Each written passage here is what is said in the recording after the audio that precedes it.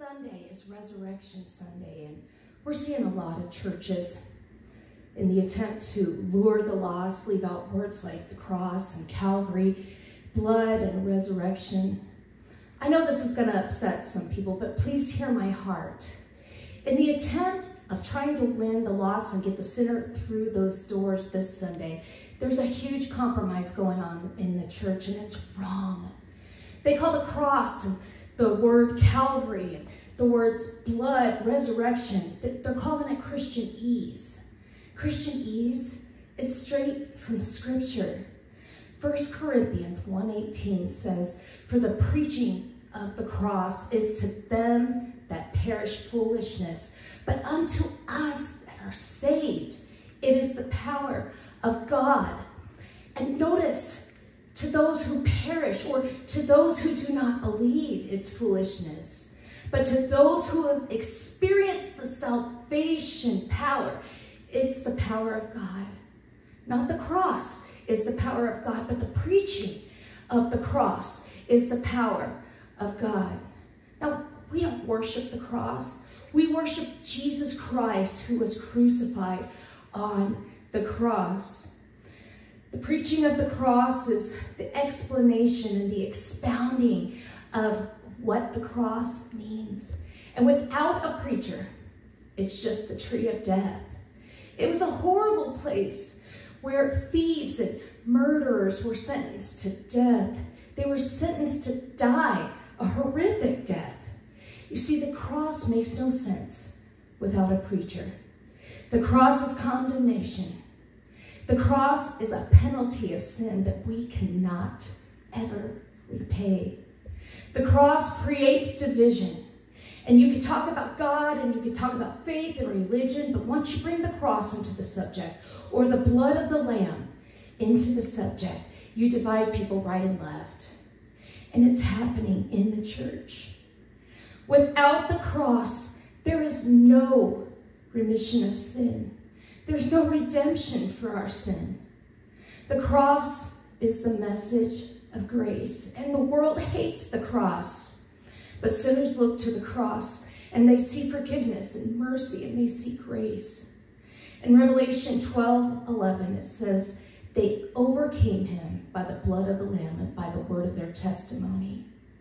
You see, Smith Wigglesworth and Billy Graham, they were both told in the beginning of their ministries not to preach the bloody gospel, not to preach the blood of the Lamb, and if they did, that it wouldn't give them the pulpits that they desired.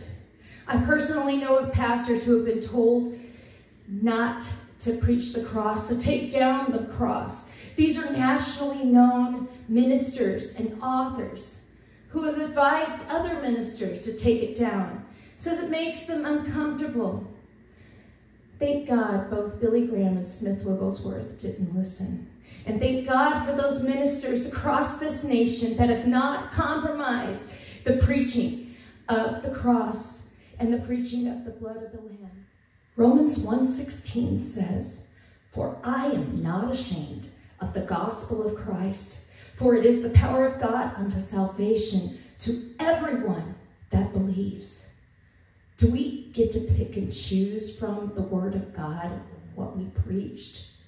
We are commissioned to preach the good news, and that means the word of God in its entirety.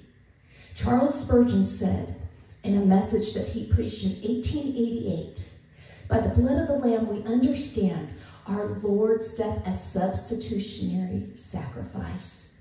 Let us be very clear here. It is not said they overcame the arch enemy by the blood of Jesus or the blood of Christ, but by the blood of the Lamb. And the words are expressly chosen because under the figure of a lamb, we have set before us a sacrifice. You must make it known that the chastisement of our peace was upon him, and that the Lord had laid on him the iniquity of us all. There's no overcoming sin without a substitutionary sacrifice. The lamb under the old law was brought by the offender to make atonement for his offense. In his place, it was slain. This was the type of Christ taking the sinner's place. and bearing the sinner's sin and suffering in the sinner's stead and vindicating us all. See, my dad heard a story from one of his friends. As a matter of fact, my notes today were taken from one of my dad's sermons. It was about a guy that had worked in a slaughterhouse. He had told my dad something very interesting about the blood of the lamb. He said, we used to butcher everything. We butchered things from hogs to goats to sheep to cattle. And we butchered them all, and when we butchered them, the blood went into a common vat. It was like a big tank. But when we butchered a lamb, something unique would happen. As we put the lamb's blood into the common vat, into the tank, it wouldn't mix with the other bloods. It was like oil and water. It always rose to the surface. And we found that the lamb's blood would not mix with any other blood. It would come to the top and be like a rolling marble, is what he said. That's when we realized that there was something very, very special about the blood of the lamb. See, I'm here today to declare to you that I don't care what vat of hell has you in today. When the blood of the lamb is applied, it is a way of drawing out all of the impurities and the sin of your life and bring you to the very top of everything in life. You see, this is the greatest illustration of the power of the blood I have ever heard. And it blew my mind when I found it, when I was researching for this. There is an animal that can repel a snake's venomous bite. Now, you may be ahead of me right now, and guess what it is? It's a lamb. You see, the antidote for a poisonous venom comes from the blood of the lamb. Scientists put a lamb into a cage for an experiment, and they put it in there with a poisonous snake, and that snake came and bit that lamb. The lamb staggered.